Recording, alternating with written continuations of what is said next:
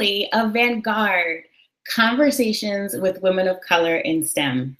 I'm your host, and today your guest, Jedidah Isler, and I am elated to be talking to you tonight. Probably because this has been such an incredible journey through this season. For those of you who have been watching a long time, this has been our first season on air in a public way. We've had an incredible set of guests come on to our show and give us incredible advice and wisdom that they've learned along their journey. If you don't know what the show is about, if you're new and just watching the season finale, Vanguard STEM, Conversations with Women of Color in STEM, which we shorten by saying Vanguard STEM, is an ongoing rotating conversation between current women of color in STEM with emerging women of color in STEM. We're trying to continue to open doors and open conversations to reduce the sense of loneliness and isolation that many women of color in STEM feel as they're pursuing degrees and even as they're going on into their careers. So we're making use of the power of the internet and social media to join together these communities that are in disparate places all over the country and all over the world in conversations. Generally, what happens on our show is that we have a panel of guests and we have a theme and we talk about that theme all throughout the hour. But since we're on our season finale, I figured it'd be a really good opportunity for us to go back and highlight some of the really incredible things that we've heard, so that if you weren't there at the beginning and you didn't watch the playlist, which of course you can now do, I'll make sure to put it in the description box below, you can definitely go back and catch up on all the specifics. But I wanted to really just go back and highlight some of the things that we talked about, some of the participants that we had, and the things that they said that were really moving. Before we get there, I wanted to tell you a little bit about how the show began. There was an undergrad at an institution that I was at before, Syracuse University, who was really feeling isolated. And we decided that in addition to wanting to go out and be a mentor to people to make sure that others weren't feeling isolated, that there was also an opportunity to be mentored by women of color in STEM. So that's sort of how it started, and we've gone on along through this journey together, and I think that we've really started to build community around this idea. We've had lots of really good input, and so the idea is to go back and talk about all the amazing things. And I'm not gonna lie, I'm probably gonna be a little bit all up in the feels because I've been feeling all kinds of ways today about this show, about the people that it has brought into my life personally, about the students that it has impacted, and young professionals who have told me how much of a blessing it's been to their life. So I feel some kind of way about this show and the people who have been on it. So it's my pleasure to go back and review some of the things. So the first half is going to be a season recap. We're going to talk about interesting things that happened during the show. The second half of the show is going to be the Ask Me Almost, see how I did there? Ask Me Almost Anything. And what I'm trying to use that period for is the myriad emails that I get from a number of people who have asked me questions about my journey, about how I'm doing, how I did what I did, and just, different questions that young women tend to come and ask me over time. So the idea is to give a public opportunity, a public forum for us to continue that conversation with the understanding that, I will try to do the best I can. I'm one person trying to answer these questions, and so you should get lots of advice from a lot of different people. And the other really good piece of news that we are also going to come back next season. So we are we're going to be available through our Twitter account, which is Vanguard STEM. We'll also be in our Facebook group, but the show itself won't return until after the new year. So we're giving you the holidays off, so you're welcome. So that's that. And we'll probably get into more of the details with what's going to happen with the next season at the end of the show. But I just wanted to give you a sense of what things are going to look like through the show. So we'll go through a recap. Then we'll talk a little bit about whatever your questions are for me. So the way that you're going to send those questions to me is through Twitter. You can use the hashtag VanguardSTEM, or you can use the question and answer box in the Google Hangout window. That's actually another really good way to interact with me so that I see your questions and can answer them appropriately. You can ask those questions all through the show. I will try to answer them as we go, especially if they relate to the recap that I'm giving. So if you have a question about something we talked about in a given show and you want to talk about that, shoot me a message and I will address it as quickly as I can. So we are going to do this together, you and I, because we're Vanguard family, and that's what family does. Aren't you excited? I'm excited. Okay. All right. So we started episode 1 in September. I don't remember, y'all. Was it September? I think it was September. With Dr. Catherine Espelot, Chinwe Nyanke, and Janine Uzel. The theme of that show was beginnings, and we talked about first the beginning of Vanguard and how the show came to be, which I've now told you about, but also about their beginnings, like how they felt like they got on their paths, what they felt like they learned as they were going through, and things like that. And so I went through and listened. I did my marathon watching of the show. And so that's why I'm all up in the fields, because there's so much good stuff in there from the guests that came on. And so some of the things that people talked about was being clear or getting better at knowing the fact that, as you're getting on the path, you may not know exactly what you want to do as you're beginning and as you're getting started. And that's okay. That's not an isolated occurrence. Many of us are trying to figure it out as we go. And so, the one thing we wanted to say is that you've got to be comfortable in your own skin. And that's not a trivial thing. It sounds easy. It's something that, people like to memeify and put on, all kinds of backdrops and put on social media, but it's actually not super easy, especially at the beginning. And this is where we start to talk specifically about being a woman of color in STEM, where we occupy that intersectional space, which doesn't always fit into the notions that exist before we get there about what we should be doing. So we've got to find out what's interesting to us and then try to continue learning about that while also just remaining comfortable in our own skin. There was some talk about being underestimated and feeling like, not knowing if that was because of our identity, or actually most people do know that it's often because of their identity, because as women of color in STEM, we're often underestimated and often have to prove things repeatedly. But many people talked about in that panel, so Catherine and Chinwe and Janine talked about, making space for themselves and not allowing critiques that may be levied against them as they're learning or as they're getting to the place that they want to be to reside in their inner self, right? Like that just because you have said this thing about me, it does not make it true, and it doesn't mean it's something that I have to take into myself. And role models came up very prominently in the conversation about beginnings, which makes sense, right? When I asked all of the women about their experience, about how they get started, what made them interested in, astronomy or mechanical engineering or aerospace engineering, all of them had role models that they felt like either at the beginning really helped them along, or as they were going, they found people that were in pursuit that were helping them. Mae Jemison came up. We all expressed our, corporate love for her and her feat of being the first Black woman and woman of color in space. But how, like, seeing that role model, like having that example of success in a STEM field really motivated people to say, oh, not only can this be done, but someone like me does it. So we talked a lot about role models. So if you're at the place where you're thinking about what you want to do, be looking around for role models. It often helps if that role model shares one or all of your identities. But because we are small in number right now as women of color in STEM, we are not invisible, and we are not we are not minuscule. We are a small group, but we are here. Y'all know how I feel about that. We are here. Don't play games.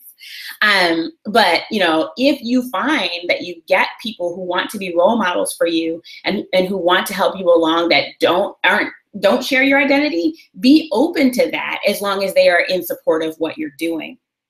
And I thought that that was a really important point, right? When you look at your support system, which we'll get to more in a second, you want to make sure that you have people that actually believe in the work that you're doing. So when we were talking about beginnings, we talked a lot about having that aspirational role model, having that person or people that you look up to that you're like, wow, if they can do it, I can do it. And then as you're going along the walk, you start to pick up people that can help you do that. So that was a lot of what we talked about. Catherine in particular made a comment about seeing someone you can relate to in these roles. The other thing that really came up and we talked a lot about is the idea of unicorns, right? And if we are or aren't unicorns and what that means. And I sort of bristle at the term because, again, it sort of makes some space or creates some space for the sense that one is alone. And often we're not alone. We are just small in number, and the support systems and the networks that we've built, just because they aren't, you know, huge and overarching and you can't see them all the time, doesn't necessarily make them invisible, which means we aren't necessarily unicorns. We are, and I guess the way we said it on the show was, if we are unicorns, then we're at least a stable, you know, like it's not just one. And I thought that was a really important thing. The other piece about, you know, getting into that beginning is learning to navigate through the sense of emotions that comes through it. You know, one of the things I wanted to underline about some of our conversation is that, you know, none of the states of mind and the ways that we proceed and behave in the world are permanent, right? Some days we have good days, some days we have bad days, and we have to be aware that those things happen. And so when, you know, you're having a day and you're starting out or you're trying to learn something and you're going well, then great, keep going, you know, find your mentors, find your role models, get all excited. But if you're not having a good day, then it's okay to just take some time out, spend some time getting yourself together, doing some self-care, and trying not to assign permanent descriptions of your experience if you're not having a great day. So I thought that was really those are some of the really high points for that first episode that can really help with, you know, getting started. Find some role models, find some people that you can identify with, whether or not they share your identity or identities, or if they are just motivated and encouraged by you and want you to see you succeed. Find that passel of people and help you get started on the thing that you want to do. Episode 2 was about finding your way. We had on there doctors. Everyone was a doctor on this episode. So I'm going to say big doctors at the beginning, and then I will tell you their names. It was Deanna Williams, Sabria Stukes, Johnny Moore Dotson, and Giovanna Guerrera Medina. We had an incredible conversation just about, you know, once you've gotten started, we've begun this thing, but how do you find your way? And that conversation, we spent a lot of time thinking about how if we could get information about the different STEM careers out to women of color in particular, but really students in general, earlier and more broadly, then students would have the opportunity to find these other interesting fields that they could consider, right? You know, so we talked about how all of them do or have done some sort of biology related things, and how as a result, most of them started thinking that they wanted to be doctors because, you know, someone said, oh, well, you're good in STEM, you should be a doctor. And it wasn't until like someone along the way, again, you know, it's these people that come along the way. Someone along the way was like, oh, well, you know, if you want to do that, you should consider working in a lab. And it was like, a lab? What's that? I want to do that.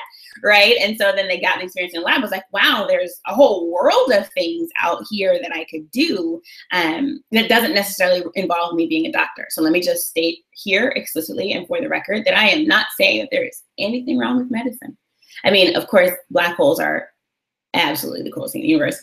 We know that. That's, you know, a side issue. But the idea is that students should have the opportunity to pursue the full explore the full parameter space of STEM careers that they are, and the way that they can actually find their way through to the thing that really motivates them and is their passion, is to get them more experience and exposure earlier. So we talked a lot about how to produce that kind of exposure. We talked about, Giovanna said this thing that I thought was really beautiful. She talked about how trajectories are not linear.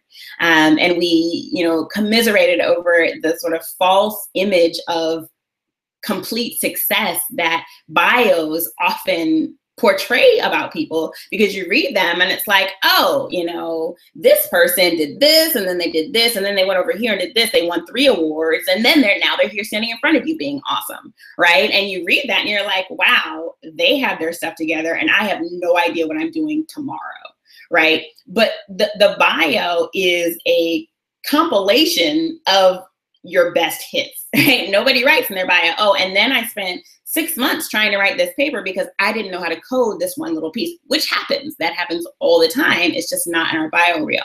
So as we're trying to find our way, we need to recognize that that experience is nonlinear, that it doesn't happen all in one line. It doesn't happen all in the same direction. We, go in fits and starts. We figure things out as we go.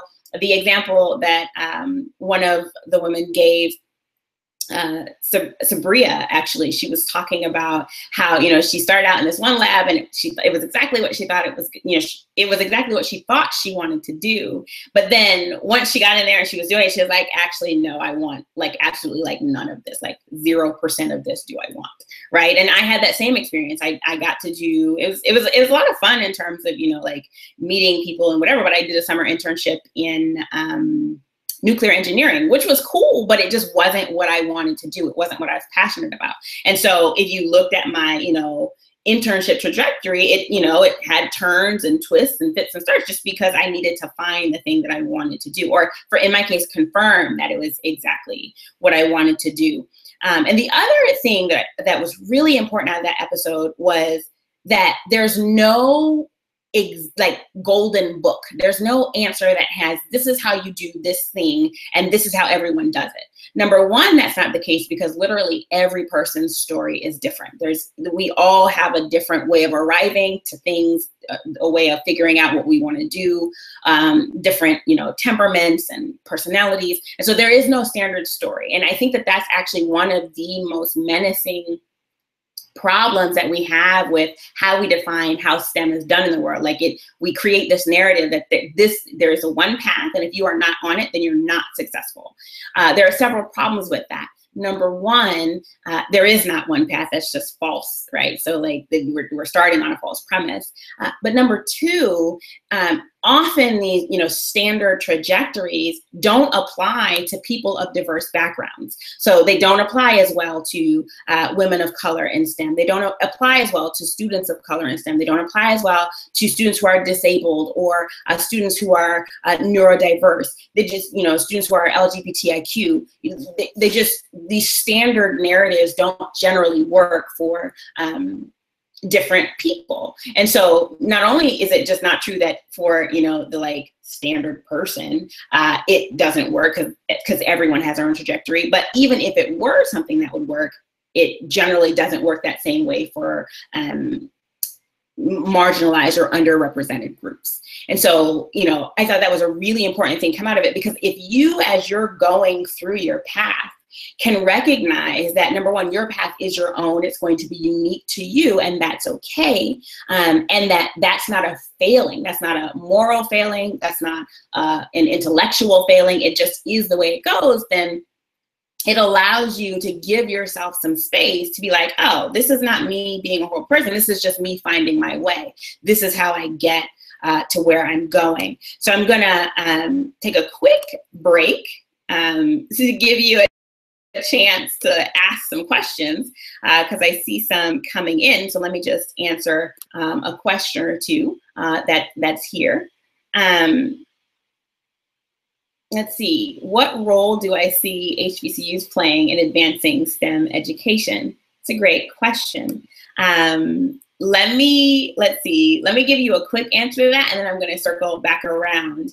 My quick answer to that is I think HBCUs are critical to the role of developing STEMicists, STEM practitioners of color, and particularly women of color in STEM. I think that they are fertile grounds for young people to figure out who they are and to hopefully encounter less of the isms that they might face in other situations. I'm thinking particularly about, you know, some of the racial encounters or racial discriminations that they may face. Now, you know, HBCUs aren't perfect, and so, you know, we still deal with issues of sexism and, you know, all kinds of other things are happening. But I do think, and full disclosure, I'm biased. I went to 2 HBCUs and love them, but I think that they are critical components in producing STEM practitioners of color. And that's not just my own opinion. The numbers bear that out, that if you look at the PhDs of color, Black PhDs in particular,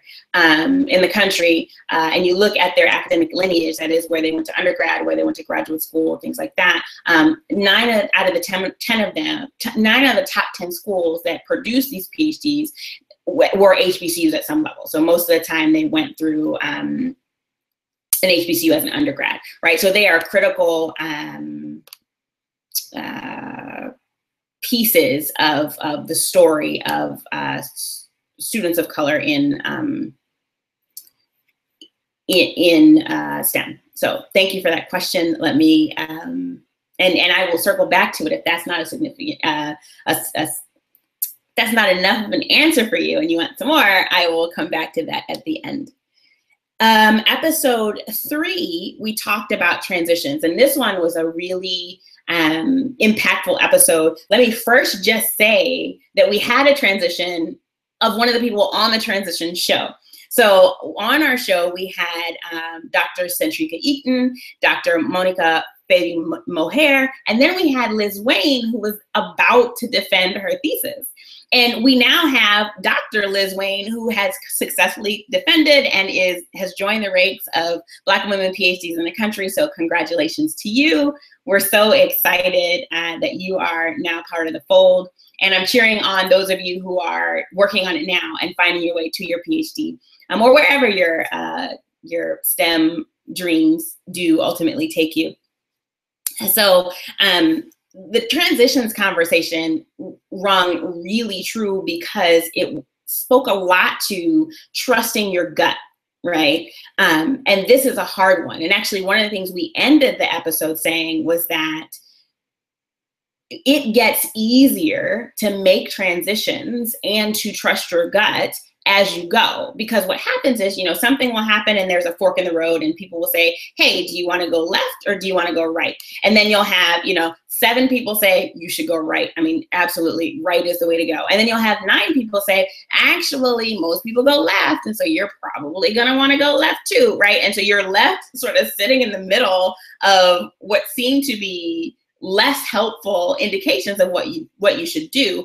But if you can find a way to be true to what is inside of you to do and believe that what you would like to do actually matters, then you can find the place to say, actually, when I started this out, I had a penchant. I really wanted to go right because this is just how I felt. It was deep in my core. It's what I wanted to do. As I've gotten more information, I've been actually really pretty compelled to go to the right. And so you get to this place where you get comfortable enough with yourself that you can say, you know what, I really appreciate all of the advice that you've given me on all these different subjects. That's fantastic. Thank you so much. I've got to go right because that's what my gut says. And so we spent a lot of time talking about getting to that sense of confidence in yourself and confidence in your dreams and valuing those just as much as you value other people's opinions, right? And other people's senses of what you should do. So that was, you know, one of the big things that came from that episode. And the other thing, and Liz actually said this, is that no one makes transitions alone. This is where we really started to underscore the notion that we have to have support systems, and those support systems also go through transition. So you need a passel of people that are around that are willing to give you advice and encouragement and critique you and whatever that you trust to give you the right answer, right? Like that's a critical component because, you know, we aren't omniscient. We don't actually know everything all the time about all things. That's why we have people around us who have proven themselves to be trustworthy that can help us do that. And that set of people, which is small, that was another thing that we talked about, that it's a small cadre of people that can really be in that inner circle of supporting you and helping you get to where you want to go, because there are only so many people that you can tell the whole story to, right? Like at some point, you've just got to have this small cadre of people that really help you get to where you're going. And then you use those people to help you navigate the thing. But at the end of the day, you've got to come back to center and be able to answer the question for yourself. So that was a big part of the conversation, that like some point you've got to find your center. You've got to make the decision despite all the different voices that you hear. To help with that was the idea of decoupling your identity from your progress. It's not the case that how far ahead or how far behind you are is a statement of your value on the planet. It is a statement of the work that you're doing. You've got to maintain some distance as you're doing this transition, because what will happen is you'll look to your left and you'll look to your right. Did I do that backwards? No, I did it right. Look to your left, look to your right. And you might see people that are either moving ahead of you, or maybe they're not moving as fast as you, or they're just in different spaces. And it's like, oh goodness, should I be doing something else because everybody else is doing something else? This is where finding your key helps you do that. And so I thought that was a really powerful thing to say. And then we also pointed out, real talk, every decision you make, every transition you make isn't going to be good, right? It isn't going to be the right decision. You're not going to just like miraculous be able to make all the right decisions all the time. Nobody does that. And that's okay. So, while we're talking about here are the ways you make good transitions, and here's, how you make good decisions about transitions, all these things. Yes. A lot of times you will, and you're lucky, and that's amazing. And sometimes you won't. And those experiences are just as powerful as the ones where you do make a good decision. So keep in mind that just because the decision turns out not to be the one you thought it was, doesn't make it a bad decision. In fact, we learn quite a bit. I would argue almost as much, if not more, from decisions that didn't go quite the way we thought they should, than decisions that do. So just be mindful that is sometimes the case, that you don't necessarily always get to transition into the decision that you thought you would. And that does not mean that the world is going to end. We are going to get to a place where it's going to be okay. If you have questions about some of the things I've said, I'm again, doing sort of a high level look at our conversations. Please do ask them. I'd love to hear your feedback, your thoughts, if you have additional advice that you want to throw in, let me know. I'd love to hear it. Put it either in the question and answer box in the Google Hangout, or use the hashtag #VanguardSTEM, and I will see it and I will comment on it. So let's see. Oh, I did want to say there were a couple of takeaways that came from that transition episode, and then I'll get to the failing in step episode. But one of them was that, you will get better, and I said this at the beginning, you will get better at making transitions as you go. The first time you have to make a decision when you have a split verdict on what you should do, it's like, oh my goodness, it's the pits, your stomach gets all, shaken up, and you're worried, a little sweaty. I'm like, oh God, I don't know what I'm going to do. And then you make the decision and it works or it doesn't. Let's assume it works. And then you're like, wow, I actually made a really good decision that time. I'm going to do that again, right? You just do it again. And you find over time that you just get more confidence in your ability to make your own decisions and not view those decisions or your personal beliefs or feelings as worse or less than because they're different, right? Different doesn't mean bad. It just means different. And so you just get better at it over time, to the extent where stuff will come up and it'll be like, well, what do you think? It's like, okay, what do you think? Okay, great. What do you think? All right. So here's what I'm going to do. Right. And it's not because you're not listening. It's just you get much better at being able to take information, process that information, see how it fits and feels with you, and then make a decision. So that's definitely a part of the conversation that I think was really motivational, that you definitely get better at making tough decisions as you go. And then just in case you really wanted to stay in that comfort zone when you're making your transitions, when you're figuring out, where you want to be and what your goal is, nothing amazing has ever come from the comfort zone. Like, you have to get out of your comfort zone in order to get into the thing that's going to just like move you.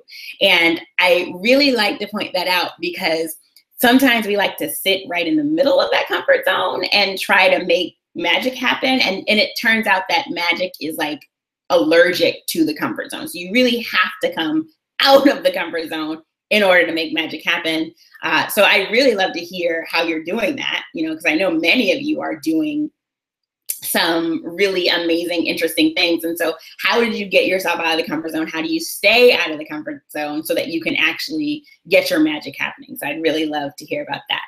So our fourth episode of Vanguard STEM was about a hashtag that one of our viewers and all around awesome Vanguard STEM women and Vanguard alum, Nicole Cabrera Salazar, came up with, was the Failing in STEM hashtag. So we talked a lot about how she came up with it and what she wanted to do. And we were accompanied by Dr. Christine Grant, who has written a book on success strategies from women in STEM, right? And so it's the idea that like there are many people who feel right now that they have, had a failure or had some problem pursuing their STEM goal, and how do you pick yourself up and keep going from it? And then we had someone who wrote the book about that same question, right? And so we talked a lot about feeling alone or feeling like one has to hide their failure, right? Like everybody fails regularly, like we just do. And it's a shame that we don't talk more about it. And that's where Nicole came up with this Failing in STEM hashtag, which went viral. It got covered by BuzzFeed and by Nature and, a number of press outlets, because what happened was people were getting on Twitter and talking about what they had failed at and then how they had recovered. Right. And that is the critical part. Like, we are all going to have failures. We're all going to do things. We're going to mess them up. And how do you pick yourself up from that? And how can you give yourself the mental space to not necessarily connect that to like who you are, right? Like, you can make a mistake without it impacting who you are. And so I'll give you an example from this week of me failing. I am writing a paper, as I want to do, because that is what we do. And I wanted to get that paper out to my group on Monday. As you will note, today is Tuesday. That paper is in my bag. It's just not done yet. And so, that was a goal I had set up for myself. I had sort of told them, hey, you should look out for this paper on Monday. I'm going to get it to you. And I hit a wall over the weekend. I was exhausted and I did nothing. I'm stating it out into the universe for reasons passing understanding. I just didn't do it. And so now I'm working on it still, and it's something I have to recover from. And there was a time in my life where that would have literally just like floored me. I'd have been like, oh my gosh, my group is going to hate me and they're going to, kick me out, and I'm just not worthy to be an astrophysicist, and, woe is me. And now I'm like, I was exhausted. I'm doing a lot of things and I was tired and I didn't have it in me to do. This is not a statement of my intellectual ability or my moral compass. It's just, I didn't make the deadline. I'm just going to keep working to make that deadline. And I brought the paper home. I'm going to work on it after we get off this call. And you just keep going, right? Like, things happen like that all the time. And that's just a part of the process.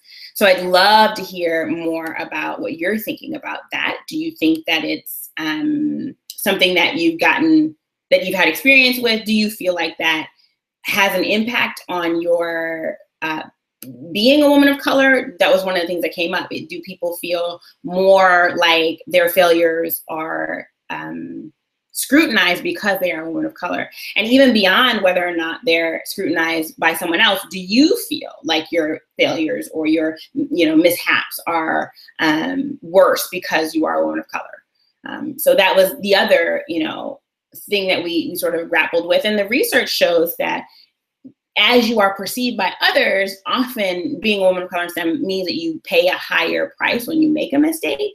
But I think the thing that hasn't been said very well, at least from what I found in the literature, is that, as you build your self-concept, as you figure out who you are in the world and what your value is, then you can start to decouple that assessment, which is often exaggerated, from who you actually are. So that's another piece of the puzzle that we talked about. So overall, as you can see, like, we had an incredible set of women who gave us amazing advice. And I will make sure to put the full playlist of the first 4 episodes, plus this one, in the box below once it goes on YouTube. So you should totally watch that and give me feedback. Tell me what you think. But there was just so much sharing of, the inner workings of women of color as they proceed along their STEM pathway. And I think that that's very important because it allows us to shine a light on a very real, vibrant, amazing, beautiful, brilliant community of STEMicists. That we exist, that we're out here. So my hope is that you picked up a lot of keys and cues from the 4 episodes, and maybe even the highlights in this one that will encourage you to go back and watch them, and that we can go on next season and do even more awesome stuff. So that's our recap. But now it's time for us to chat. You and I, we're kicking it together. So send along your questions for what you would like to ask me, since I'm here hanging out. I have some that I collect in the email, so I'll definitely be reading those as well. But we're going to start with what you send me. So let me just go over here and look really quick. Okay. One of the questions is about the idea of STEM education as a form of social justice, and how do you see STEM advancing the cause of equality? It's a really good question. Really good question. Way to start it easy for me. Thank you so much. Okay, so I actually started the engagement portion of my career based on this premise that STEM could be used as a means of social justice. And the reason that I think that's true is because, number one, we live in a technology-driven society. And so basically all of the interventions that are going to be most impactful as we go forward in our sort of shared journey as humans is going to be informed by technology. Some people think that's a good thing. Some people think that's a bad thing. But the truth is, it is going to be informed by technology. The major impacts and interventions on our society will have some technology or STEM component, whether that's things like, DNA editing with sort of CRISPR, whether it's Mars exploration and the sort of ecosystem of both engineering and scientific advances that we need from there. There are so many different personalized medicine. There are so many different cases that really require STEM to make the world a better place. I'm thinking also of, some of the apps that are for recording police brutality and things like that, right? Like that is an active combination of technology with social justice. But I think just the pursuit of STEM degrees is also useful for social justice because it allows one to have a proficiency. Those proficiencies allow for a more analytical assessment of everything, right? Like it's not just that, I'm an astrophysicist and so I am very good at analyzing astrophysics. No, it makes me a better consumer of information about the products that I eat or the places that I go or, the political arena, or like it just gives you a toolkit of things that you can use to analyze the larger world around you. I think that's really important. And because some of the major decisions about what our world is going to look like depend on who's sitting at the table, and the people sitting at the table need to have STEM bona fides. They need to have STEM credentials. And so I think by having women of color in STEM, students of color in STEM, disabled students, LGBTIQ students, like students of very diverse backgrounds included, not just there, but included in the conversation, informs the policy that we set up for the world going forward. And it informs the questions that we view as interesting or important going forward, right? So it's a number of things that for me make STEM a critical part of social justice, and that the pursuit of those goals allows for changes in the way that we engage the world. And I should also say, another critical component to that for me is the idea that as we learn and get more information, we change the ecosystem right around us. So like in our family and in our nuclear family, where nuclear is very broadly defined, those nearest to us, and to our, the community around us, right? Like we impact that space as we get education, right? Like I know people who know me well, who have been impacted by what I do, and have pursued degrees in, or the track, they haven't quite gotten to the degrees yet, but have pursued degrees in these fields, right? And that's a powerful thing, that like you, by getting your degree in whatever it is you want to do, or obtaining proficiency in whatever it is you want to do, actually make a way for the people around you. That is a social justice issue, right? So it's the impact you have on the world and the impact you have on those around you that really starts to change the way that we interact with the world around us. So I think STEM is very critical to the idea of social justice, and can be very much a part of the conversation towards equality. So thank you very much for that question. Let me see if there are other questions. One of the questions that I got in email, and I actually get it a lot and I wanted to address it, it may actually even be an episode, is about motivation. So I get lots of questions about, how do you stay motivated? How did you make it this far? Things like that. And it sort of goes back to something we talked about on the show. So I'm certainly not alone in this perspective, but the first thing is that motivation is not a fixed quantity. It is not, a variable that you set once and then that's just it. Motivation high, done. Like that's just not how it goes. Motivation is like a roller coaster. It is something that sometimes you're up and you're like, you could do it all. You could write all of the code and you could do all of the programming and you could do all of the pipetting and you could do all of the everything, like all of the STEM things you could do, right? And then some days you just can't get out of the bed, right? That's just how motivation goes. But for me, the thing that has been enduring is that I believe deeply in the work that I do.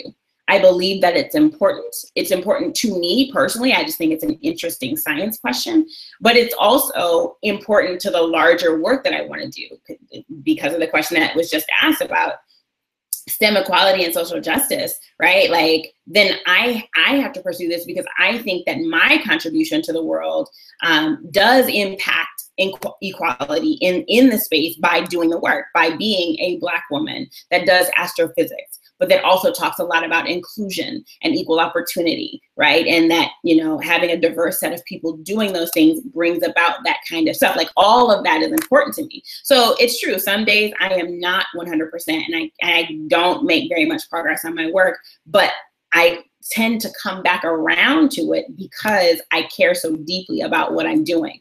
And I think that's a thread that many people talked about. And in fact, we've had some Twitter conversations about that before, that, it's not the case that everyone is always 100% in love, and oh gosh, I love this. This is so amazing. It's just the best work ever. No, it's not always like that. But fundamentally, I do always love my work. I think it's interesting and compelling. So when you think about motivation, it's less that, you just have it and you always have it. And, if you don't have it, then there's something wrong with you. No, sometimes we have more, sometimes we have less, and we just have to negotiate that space as we go. And I think that's an important thing as, you're getting started or as you're continuing to go, that like, it is not expected that you love what you do 100% of the time. No one expects that from you. No one feels that way 100% of the time. And if you do, I think you might be an imaginary friend. And so that's cool for you, but not quite real. Like, people are not always happy with what they do. But if you always believe that what you do is important, then you'll find a way to circle back. Now, as you go, if you notice that, you know, man, it's been a while since I found this interesting, then it may be time for you to transition into something else. And that's okay too. Because again, it's trusting your gut. If that's the case, then you sort of, generally we have, you know, indications inside ourselves that, you know, it's time to move on. This isn't what I want to do. And that's okay. That's not failure. That's just transitioning. We had a recent conversation on Twitter about this idea about, you know, like, you know, when do you, and it's specifically a post-op question, but it was, when do you decide to give up? Right? If it's not working, when do you decide to give up? And that question was, you know, really surrounding like giving up as in leaving the field. And I sort of wish that there was a Vanguard episode about it right then, because, you know, any of the women that I had on during the season would have said, well, it would have said what I said, because we've talked about on the show in other capacities, that like, just because you leave the field doesn't make you a failure. Right? The skills that you have, no one can take away from you. And those skills will serve you well for the duration of your life and your career, no matter what you choose to do. So it's never a failure if you leave the field. It's also not the case that not being whatever it is that you've gotten the degree in means that you're a failure. And the way that I talked to this woman about the subject is that, you know, sometimes it's just time. It's time for you to go and do something else just because you're ready. Like, your psyche is ready for you to go and do something else. And that's okay. And sometimes there's an additional price. Again, this notion of, oh, well, you know, and I actually myself felt this, like, if I, as a Black woman, don't do this thing all the way through, then someone's going to assume that, oh, well, Black women can't do this thing. Right. And so I better keep going so that people think that Black women can do this. Whereas, you know, maybe a white colleague might go through it and say, well, I don't want to do this. And it's just okay because that person doesn't want to do it.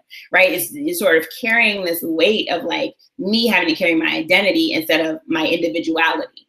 And so when I was answering this question about giving up, I wanted to really push on this notion that, like, you have a right to change your interests and to change what you want to do as well. It actually isn't any worse for you to do that just because you are who you are. You have a right to be an individual, to find that thing that you want to do that thing. And if that thing changes, you have a right to change too, right? Like, all of that is a part of the evolution of oneself in whatever you end up doing.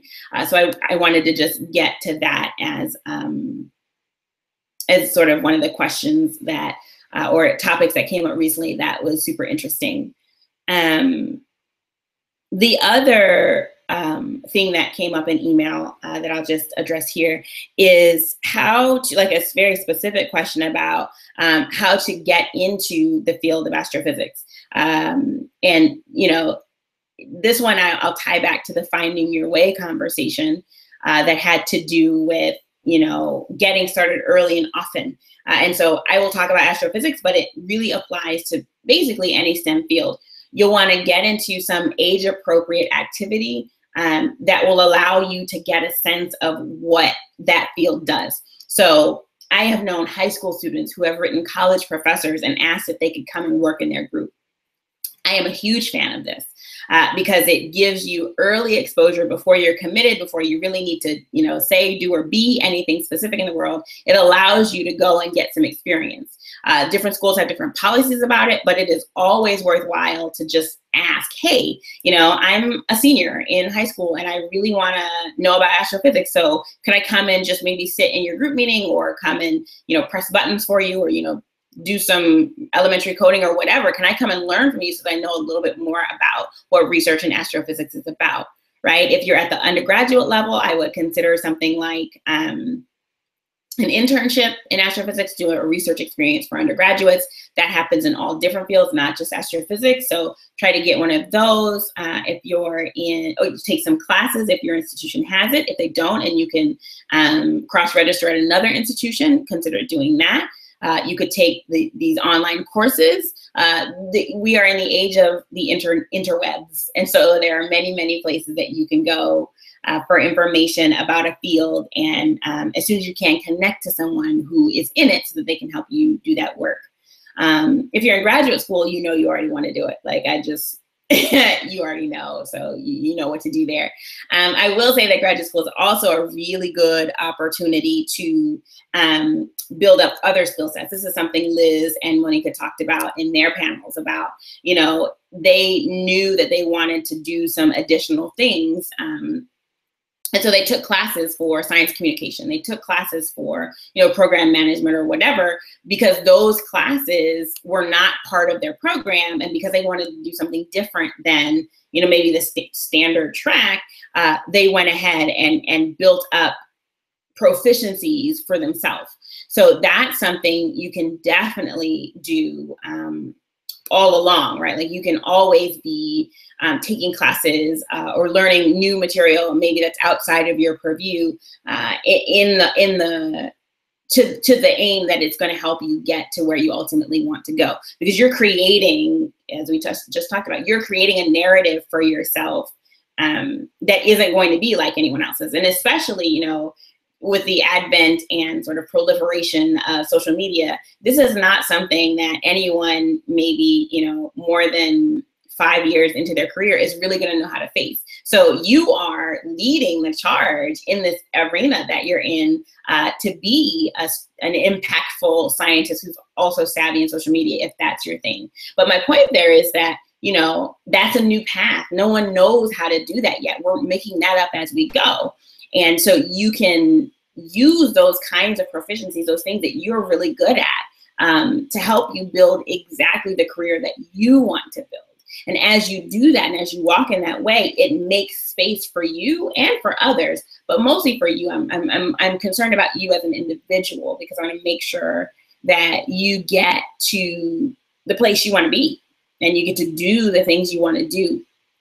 And you know, I guess that's a good, let me just make sure, that's a good place to sort of bring us back to full circle, that ultimately the reason why we started Vanguard STEM is to create a space for people to have conversations, candid conversations about, you know, what they're doing and how they got there. And did it find any way to, did one find any way to negotiate that space? Because we are a community. We have people that have been extremely successful as women of color in these STEM fields, both inside the academy, in industry, in entrepreneurship. One of the women that we're courting for next year is a coach. She has a PhD in chemical engineering, and she's a life coach, right? So she helps to coach students and programs about how to engage diverse populations, right? Like, so the world is your oyster, and the conversation is to help you get there, is to help you craft it and help you make that space for what you want to do and be in the world. So that's what Vanguard is. I thank you so much for joining me on the recap and for your questions. They were really great questions. Some of them were pretty hard, but I appreciate them. They were great. And so, you know, I want to take this opportunity to invite those of you who have been watching through the season. First of all, thank you so much for watching, for tweeting, for participating in the show as we're building it and making it happen. And so I have a survey that I'd really love for you to fill out. And so what I'm going to do is I'm going to drop that survey into the Facebook group, and I'm going to mention it on Twitter, and I'll put it in the description box below so that you can click on it and fill it out. I'd really love your feedback. The whole team, which is small, but we are here. Y'all know how I feel about that. We will take that and chew it up and figure out how to make the season better next year. We've got some really exciting things coming up for you. We can't wait to start to share them with you for you to see what they're going to look like. One of them might even be a meetup. So, you know, keep your eyes peeled for that. We'll be live in our Facebook group and in the on the Twitter hashtag and the handle Vanguard @VanguardSTEM and #VanguardSTEM for the rest of the year and, you know, forever and always. But the show itself won't resume again until after the new year, and you will be able to catch up on that and when that's going to happen by following us on the social medias. So that's going to be your biggest indication for that. I'm really excited about all that we're going to create. Let me just say that that survey is literally like a 5-minute survey. It's not, we are not asking you for all of the things. We just want a couple of the things, just to get your sense of what you liked about the show, what you'd like to see different about the show. Who did you love? Do you want to see some of the people we've had back? Are there subjects that you want to talk about that we can bring up?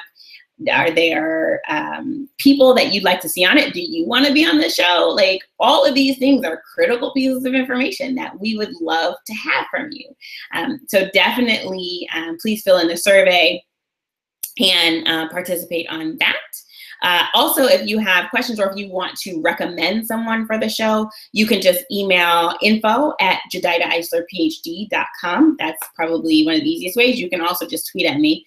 I'll see that too. Or you can tweet at our hashtag. No, you can't tweet at hashtag. You can tweet at Vanguard STEM, and one of the members of our team will see it, and we will work on it. So that's how that will go. Also, let me just say thank you again to our panelists. They were amazing, y'all, seriously. All the feels, like I'm all up in my feelings right now because I think back to the amazing women that participated in the show, who shared themselves, who were vulnerable, who told us about the inner workings of how they think and what they're doing, and how that impacted how we can go forward. I took some of the advice myself into the world, and so I'm hoping that you also found it very helpful and were able to use it. If you want to participate, both either as a panelist or if you want to help put the show together, we are growing our team, so definitely let us know about that. Let me thank also Lana Hunter, who, if you've been on the show, you will know she is amazing. She helps us put the whole show together. She keeps me in line so that the show makes it happen, so that the show happens. So she makes sure that I'm sitting in the right place at the right time. She's been an incredible gift. To Jasmine Johnson, who, as I said, was one of the first motivators of the idea that helped me to think through what something like this might look like, and to Google Hangout for, you know, having Hangouts, because awesome. To Mark Hunter, who helps with some of the graphic design. I should say Jasmine Johnson designed our little logo. So thank you so much, Jasmine, for doing that. Thank you to Mark Hunter for keeping up the graphics for us as we've gone through. Thank you to those of you who have tweeted, who have put on Facebook, who have emailed your friends, who have made this show happen and have shared it with people, and have really just supported this mission. As a woman of color and as a Black woman astrophysicist, it is imperative to me that young women of color in STEM, and by that I mean younger in the field, younger in their pursuit, have a space and a place that they can go and talk and get advice, all up in the fields, y'all, get advice and find comfort and community. So that's what this is. Thank you so much for going along the journey with me. And I can't wait to see you next year. So you have a lovely, lovely break. Like I said, we're breaking from the show, not the Facebook group and not Twitter. So definitely hang out with us over there. And please do fill in the survey. If you haven't seen the link for the survey, ping us. We really would love for you to fill in the survey. So thanks so much, y'all. It's been an incredible first season. I can't wait for season 2. Can't wait for all that is going to happen and all the new stuff we're going to add. It's going to be amazing. Can't wait. Okay, So it's been my honor and my pleasure to host this show. I'll be back next season, and I cannot wait to see you there. You have a wonderful, wonderful evening and a happy holiday.